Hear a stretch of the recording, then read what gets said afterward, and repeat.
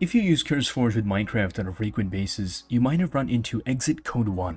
If you're tired of this nuisance, we're going to run a couple of troubleshoots and help you out. The first thing you want to try doing is updating your graphics card.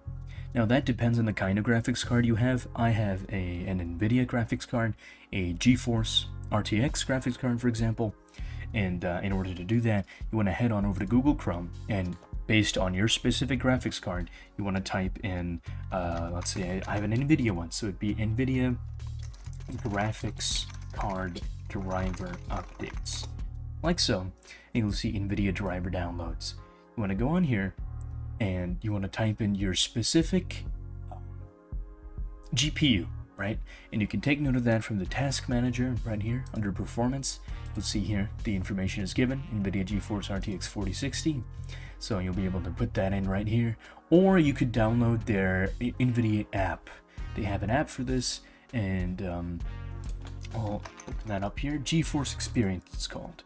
So to download this, you want to just, again, open a Chrome tab, type in GeForce Experience.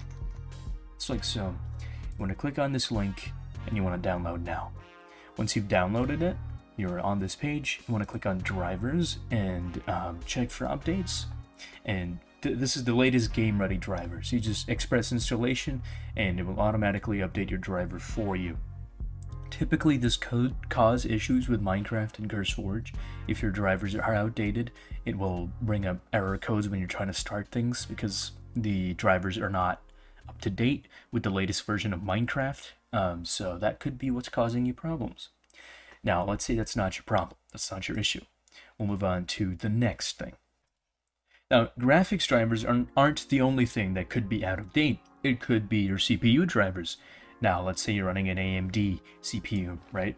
And you want to update it. You just want to head on over to Google Chrome and you want to type in AMD CPU driver updates. Just like so, and you'll see drivers and support for processors and graphics. You want to click on that and download Windows drivers, or if you're running a Linux, you just want to download that. If that's not the case, if you don't have an AMD one, you have an Intel CPU, just type in Intel drivers update. It's like so. Intel driver and support assistant should pop up right here. You just want to click on that and download this Intel driver support assistant. It's an application that'll automatically download the latest drivers for your CPU, and you won't have to run into problems like this ever again. This should potentially solve your error. It should fix your issue.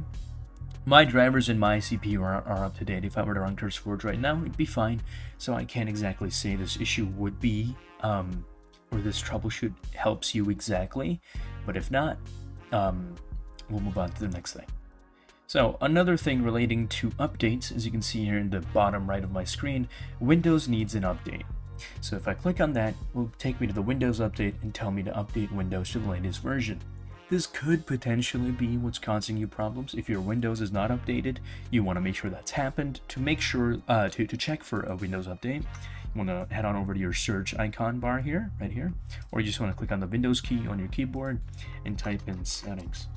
Open up settings and head on over to update, Windows update.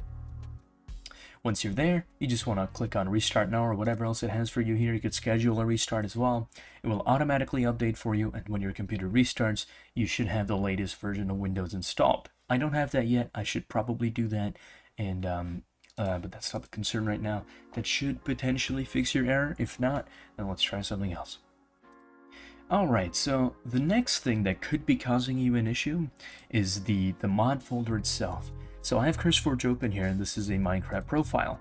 I don't have any mods installed currently, but if I were to go on over to mods, and I were to install JEI, for example, or Nature's Compass, or Collective, or Journey Map, for example, whichever mod, some of these mods could be incompatible with each other, or could be incompatible with the version of Forge. So all of these have 1.21 in their versions. You can see there, 1.21, 1.21, 1.21. And that's what I have here, game version. But it could be that your profile is not 1.21. It's a different version of the game. It could be an outdated version of Forge, right? So you want to make sure that this is compatible, that the versions of the mods you are installing are compatible with this number right here, game version. You want to make sure that is accurate. You can't do that from here. You'd have to restart your thing. Well, the profile automatically updates, and you can even repair profile if the mods are incompatible. Let's say some of these aren't working, some of the mods are corrupted. You just want to open your profile just like so, click on 3 dots and click on repair profile. This is something that CurseForge automatically gives you. If you have like a really big mod pack, I don't have a lot of mods here, just 3, but if you have something in the numbers of like 100 mods, then this repair profile function is very useful. It'll help you out. To test if any mods are causing you issues, you can just click on the 3 dots, click on open folder, head on over to mods, and then selectively disable whichever mod you want. Let's just take this one out, then you just want to play and see if you come into that error. If not, then that mod is not causing you the issue, that's not the problem, and so on and so forth. Process of elimination. Right. But if that's also not what's going on, it could be the number of mods you have installed. If you have something like 300 mods installed, some crazy number like that, sometimes the mods conflict and it causes too much strain on your computer in general, and your computer's not able to keep up. So that could be what's causing this error code, and you won't be able to start CurseForge. So you should configure your mods, install a limited number. I'd say 20 and above mods is good enough. Maybe 100 is a lot. Honestly, I'm not sure why you would need so many mods, but that could be what's causing you an issue. You should look into that, but if that's not what's causing you a problem and you've been using hundreds of mods before, then it could be your CurseForge itself. You can try reinstalling CurseForge. To do that, you just want to head on over to your search, type in control panel, head on over to uninstall a program. Here you want to locate CurseForge, right click it, uninstall. I'm not going to do that, but you should, and once you've done that, head on over to Google Chrome, just type in CurseForge, and reinstall it, just from here. Cool. So, that would be how exactly to fix error code, or the error code, exit code 1.